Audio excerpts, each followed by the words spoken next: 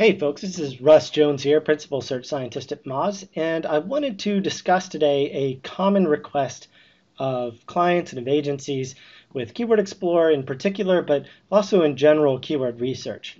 And one of the questions that I would get a lot back when I was with Angular Marketing doing consulting was the simple question of how difficult can a keyword be for my site to rank? Maybe my site can rank for keyword difficulty 30 keywords or 40 or 50 or 60. How do we figure that out?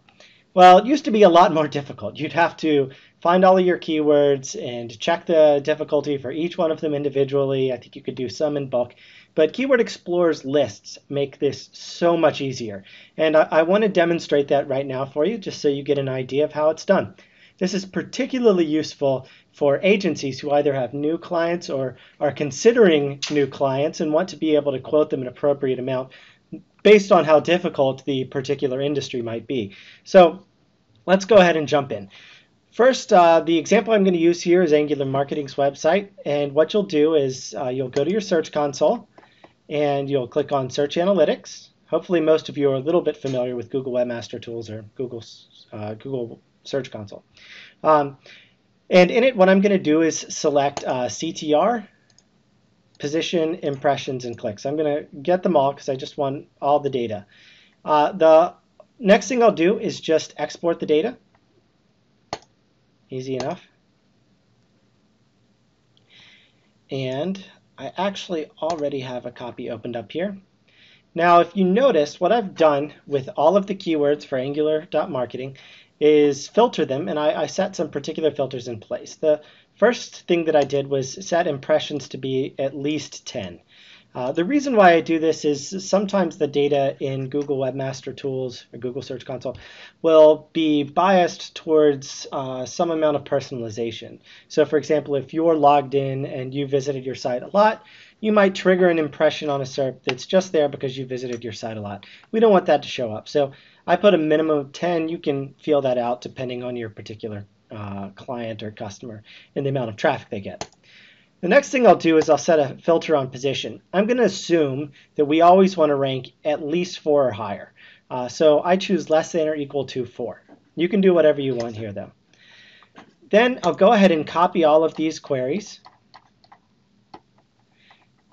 And I will head over to Google or to Moz Keyword Explorer.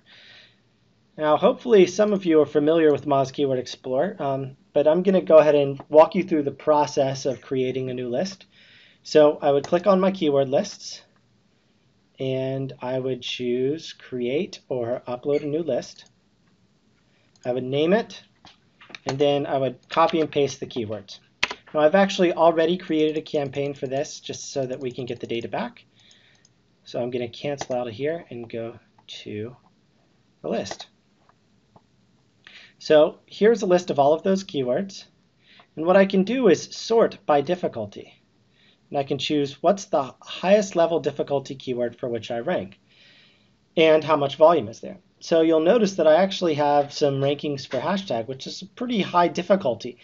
But that drops off immediately, and we're normally looking at keywords right in the 40 range, the low 40 range. In fact, I have a lot of keyword difficulties, 40s, 39s, 38s. So another thing I can do here is just export the CSV. And go ahead and I could do this with a histogram, which would be nice. Let's see how that goes.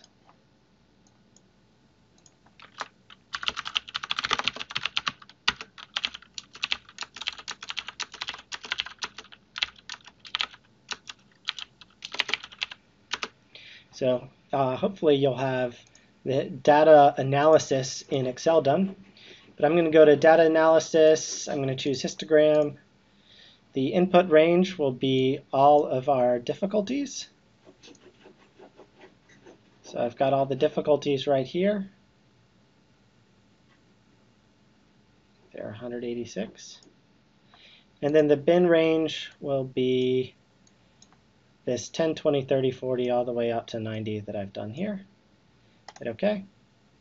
And there you go. You'll see from the keywords that we have, most of the keywords fall under this 40 range. So there are a couple that are above it. But now we've got a really good idea that the maximum keyword difficulty that Angular Marketing's website should try and go after would be a 40 DA, or a 40 keyword difficulty. So now when we do our keyword research for this site, or if this were one of your customer sites, you'll be able to say, okay, let's just get rid of any keywords that are above a keyword difficulty of 40. And that way you'll more easily be able to make sure you don't waste money on keywords that you just don't have the authority to rank for. Well, I hope this presentation has been helpful and will make it easier for you in the future to find the best keywords. Thanks.